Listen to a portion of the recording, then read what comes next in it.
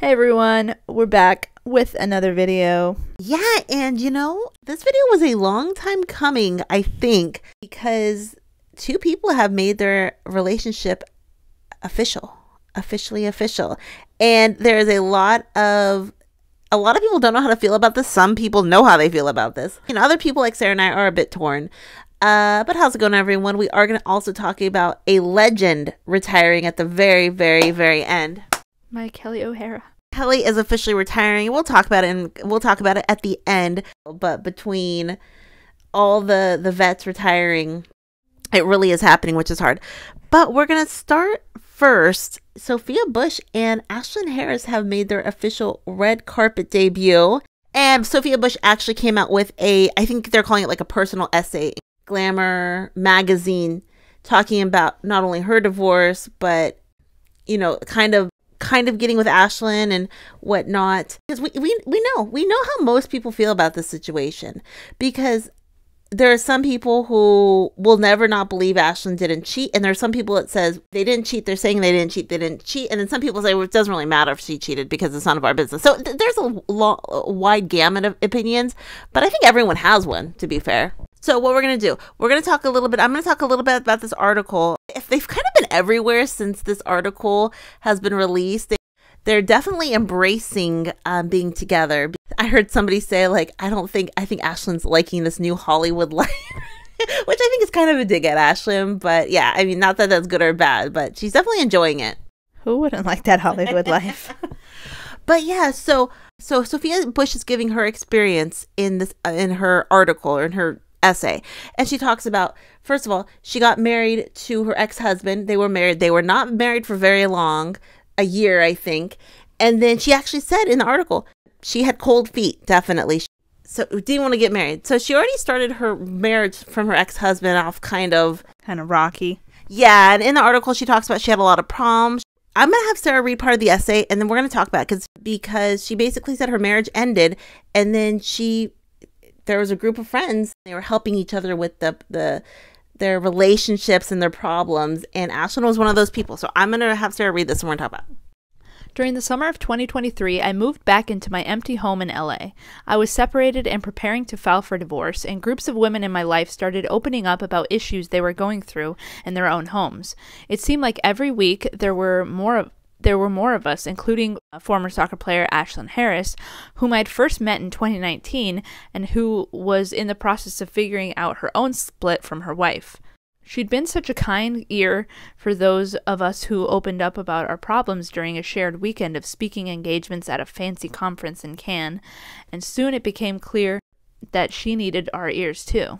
So she says there, and we all remember those pictures from Cannes. I mean, everyone talks about that trip, and that was kind of the trip where it seems like something happened with Sophia, definitely, because she filed for divorce very soon after she got back.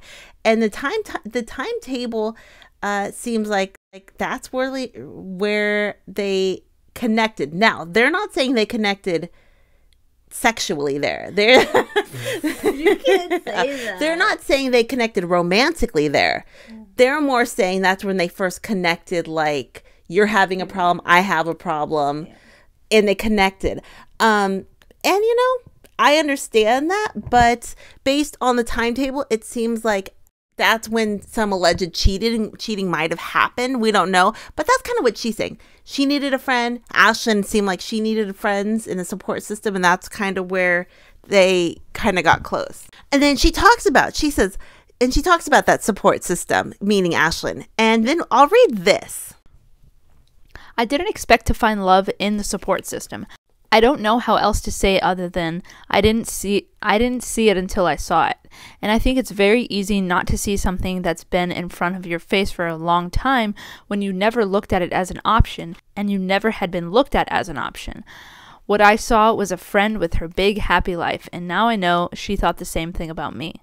She kidding? Everyone's in love with her. She's Sophia freaking Bush. I know. If me and my friend who watched One Tree Hill were into fanfic, the amount of fanfics that we would have written about Brooke and Peyton, okay, that was our fantasy life, okay? We always, B and P were meant to be.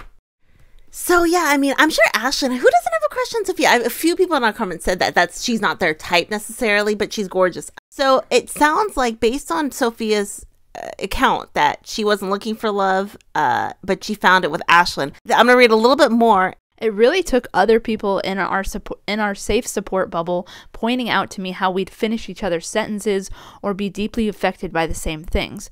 When you're so in the trenches of hardship, plus you have the added weight of having to go through it in a public stage, it can be hard to see anything but what's right in front of you.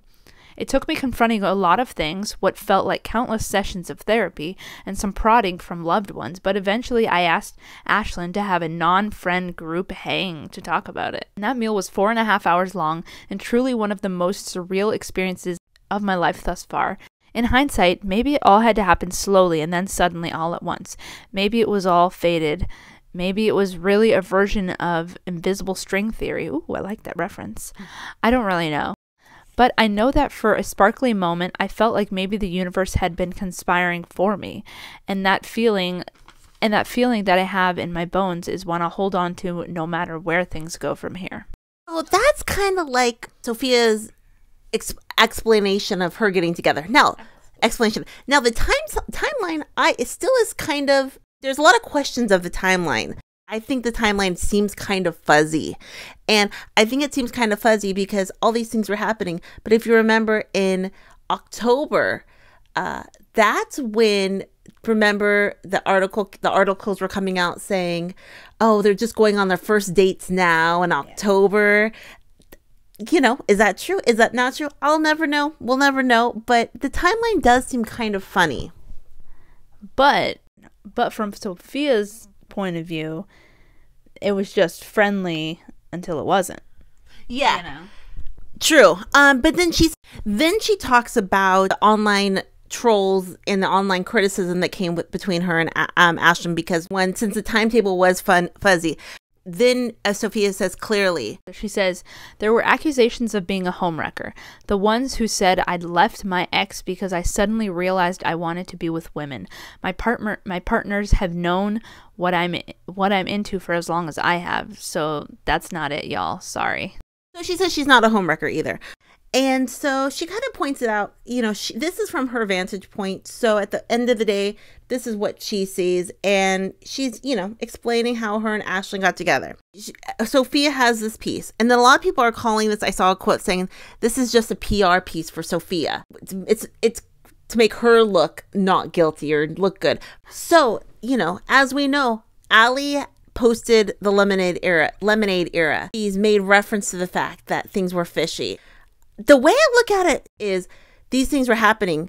Ashlyn saw the marriage falling apart. Allie, maybe Allie didn't think that they were at that point yet, and Ashlyn had already moved on. But they already knew that they were having problems, and that Allie truly in her heart feels like she cheated, and Ashlyn in her heart truly feels like she didn't cheat. I think possibly what was happening, Ashlyn checked out of the marriage because they were having problems, and this new person came in. She connected emotionally. It's Sophia frickin' Bush. And she said, it's not working out with Allie. I'm moving on. And she maybe and her Allie had conversations, but it wasn't definitive. This is divorce. It was basically because there were stories that the divorce was broken to Allie by teammates at Gotham, kind of out of the blue, that Ashlyn's filing for divorce. And that was a surprise to her. So I think they both have their own truths, but based on what Sophia said, it's kind of like her support system was Ashlyn, and Ashlyn has already checked out of the marriage. And you know what I mean? Even if Allie had to, I think there was still a lot. I think there was more communication that Allie and Ash could have had, but Ashlyn kind of made it definitive. This is over, and then moved on. So what isn't officially cheating? You know what I mean? Right. And I mean, this stuff happens all the time. Yeah. Someone, you know, one person gets out of a relationship or struggling in their relationship, another person at the same time, and they happen to fall in love with each other. Yeah. This happens all the time. Right. So that's kind of story. That's Sophia's version, how they fell in love. You know, I'm torn. I love Allie Krieger a lot. I love her a lot. And it's hard to see Allie in pain, but a lot of relationships have pain. And if they weren't going to work out long term, a lot of relationships don't work out long term. Just sad that they have kids involved. But love is pain. Maybe I said this at the beginning. Under any other circumstances, I'd be so pumped. Sophia Bush and any soccer player, because I love it. It's just such a messy situation. Sophia Bush and any woman. Yeah. That helps me sleep at night. Yeah. It's just like any other situation, I'd be so pumped, but it's just so messy. And I feel bad for Allie. I feel bad, but based on what we've heard about Allie and Ash over the years, at least what I've kind of saw on Twiddler. The Twiddler's back. Oh no. Twitter and Tumblr, and what they've even expressed themselves is there had been a lot of ups and downs in their relationship, just like any relationship, but specifically in their relationship, and how there was ups and downs. It wasn't like a fairy tale, like what relationship is, but there was a lot of issues over the years. And I will be honest, this article doesn't make Ashlyn look great either. You know what I mean? I think the timeline is messy, but that doesn't mean Ashlyn cheated. That's basically my thought. I think the timeline is messy, but that doesn't mean Ashlyn cheated. But Allie really feels like Ashlyn, the timetable was a little too...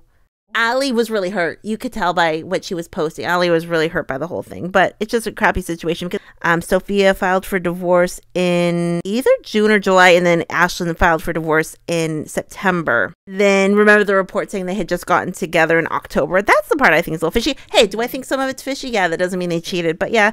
But like I said, any other situation, I'd be so pumped. The only question I really have, one of the questions I have, mutual friends between Ash and Allie, are they still going to be friends with them individually together? I mean, that's a hard situation. Are their friends who are friends with both of them now going to just be friends with Allie? Because that's hard. And then actually there was this picture of Sophia Bush and Tobin Heath at the Angel City FC game, because obviously Sophia's an investor and Tobin goes to, I think, most of the games. And so that was in March. So, I mean, Tobin looks like she's still friends with Sophia, and they had been friends because Sophia had did the reset the table, and so they're friends. So, and they posted, and Sophia posted that picture. So, what a great picture! Yeah, it's a good picture. And then, like I said, I will just play the pictures from the red carpet debut, which was at the White House Correspondents' Dinner. That's where they made their red carpet debut. I mean, they look great. I mean, they look amazing. But pictures from that. And then they were at another event with Kamala Harris, which is so funny because Kamala Harris, and Kamala Harris, Ashlyn Harris. I just got that. Then they're related.